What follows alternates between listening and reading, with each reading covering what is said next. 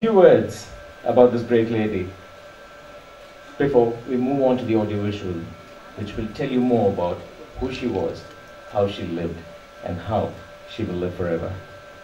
Mr. Chinni Krishnan hailed from Cuddalore and was the founder pioneer of shampoos in the sachet format.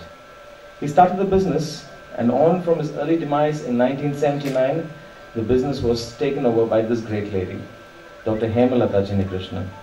Besides the responsibility of the family and the success of her children, she brought them up with a great deal of social consciousness. She was the driving force.